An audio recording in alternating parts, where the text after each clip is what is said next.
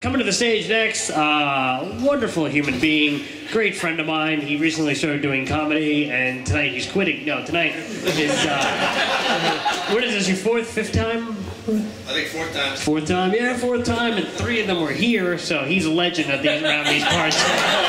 Give it up for Mr. Brian Hogan, everybody. Can I shake your hand? Oh shit. Wow.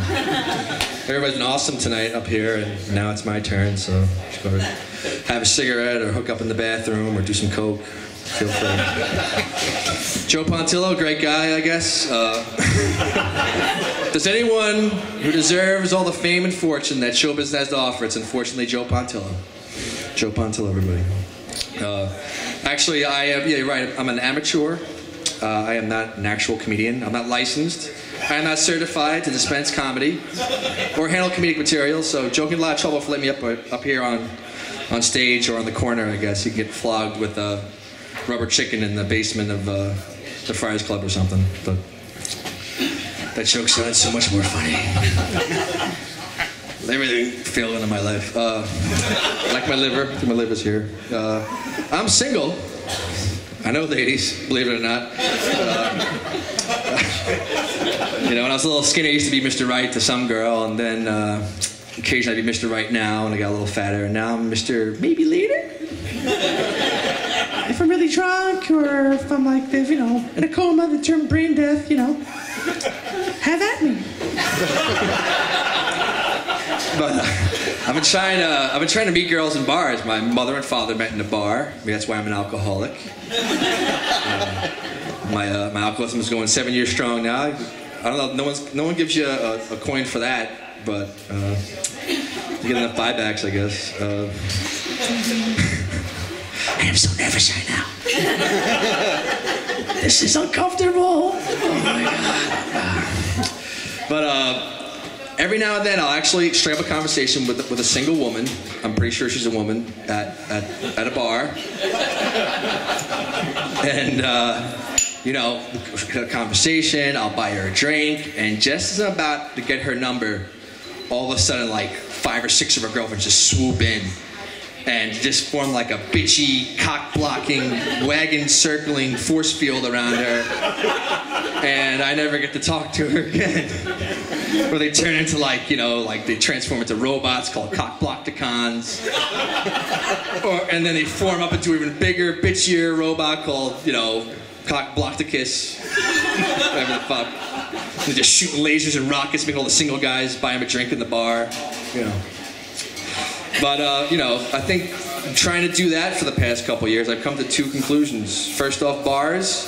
The only purpose of bars is to go there and drink alone, quietly and miserably. Second off, if you don't meet someone in college or high school, odds are, single folks, you're going to die alone. That's the punchline. You're going to die alone. Fucking alone. You know, because true love, ladies and gentlemen, it's like, it's a once in a lifetime, twice in a lifetime if you're lucky thing. It's a limited time offer. It's like Halley's Comet or the McRib. You gotta seize upon that, like, look at the chance, otherwise, it's gone. Oh, shit, I didn't do my face-off thing. My face-off joke. Face-off joke. Pretty much, this is summed up in like 3 seconds. They took my face! And then Cher slaps them to snap out of it, and then they go look for Thomas Jefferson's macaroni and cheese recipe or something. I don't know. That was a National Treasure reference. Really good movie. Never go off schedule. Jew joke, gay joke, Jew joke. Just kidding, Jews and gays. All right. The true love. All right. But anyway, I mean, what do lonely guys do? Like, what I've learned from Meg Ryan movies is lonely women, like, they collect cats or something, you know? So I can't be a grown lonely guy and collect cats, because I've learned from Julia Roberts movies that means you're gay. So I think the manliest thing to do if you're a lonely guy is collect a pigeon coop. And they have a pigeon coop, and it's great. My peas are really coming out here, sorry. But just like, you can categorize your friends, you can name them after, like, I don't know, Star Wars characters or the starting lineup of the 86 Mets, or something equally pathetic. And you can just let him out every once in a while. And you can just go, hey, all right, little Boba Fett, here, go off and fly. That's my flying sound effects. You're gonna come back, right? He's gonna come back. I trained him, right? You're gonna come back. Don't leave me!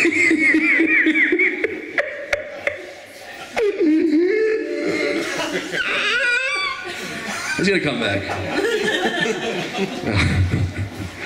But that's the only purpose of a marriage. I think all the romantic stuff is out of my head at this point. I'm 34 years old, 34 years young, packing a little extra pounds, but I honestly think, you know, like, you just don't want to be alone. That's probably why the reason you get married. So that's why not let the gay folk marry? Why not let gay people marry? Come on, Christian right?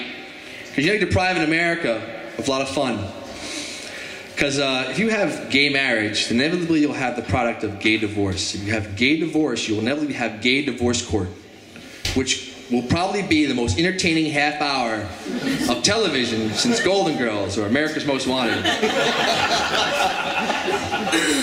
Okay, imagine the fierce custody battles over the French poodle, the Lady Gaga discography. It would be epic. But, oh man, where's my send-off? Might not be like a half hour already. Oh shit, did I do everything? This is it? Holy fuck, all right, no. Alphabet cereal. I gotta share this with you, alphabet cereal. I don't like it one alphabet, and I'll tell you why. I don't want some breakfast cereal, some fucking breakfast cereal, potentially putting words in my mouth. I'm sorry, Mr. Pontillo, for cursing. Putting words in my mouth. Post cereal. Bullshit. Breakfast anyway. So, and also, I need to watch more Fox News. Fox News is hilarious. Like the Onion News all day, 24 hours a day. And I want the Fox Weather Channel. Because the Fox Weather Channel would be amazing. It would be like any bad weather would be liberal Democrats' fault. And then any good weather would happen. It would be like Jesus' accomplishment, or the ghost of Ronald Reagan doing like trickle-down, magical, warm winter weather for you. Not that global warming bullshit they'll have you believe. One last thing I have to tell you, I watch TV for a living, believe it or not. That's why I have this awesome physique. I just sit on my ass 7 hours a day watching TV. But I have to say, I give it that Christian child world thing, and it's like, you know, for only $1 a day, little Pablo here could eat, go to school, get a degree in law. And I hear it enough, and all of a sudden, you know, instead of you, Brian Hogan, spending like, what, $10 a day on a pack of cigarettes, another $5 feeding your fat fucking face on McDonald's, you fat fuck. Well, help this little poor child here. You're gonna be dead a year anyway from a coronary. Why don't you do something good with your life before you head out of here? So, that was more sad than funny. You know, when you're drunk and you're pitching this stuff in the mirror, stark naked, it's comic gold. Apparently you people don't know when you have it, so. But I think I've tortured you enough. Let's get a real comedian back up on here. Thank you very much. God bless you all. Happy New Year. Joe Pontillo. Thank you, Joe. Brian Hogan, everybody. Yay. All right. Get in there, Brian. It's not a Brian Hogan set unless he breaks down and starts crying halfway.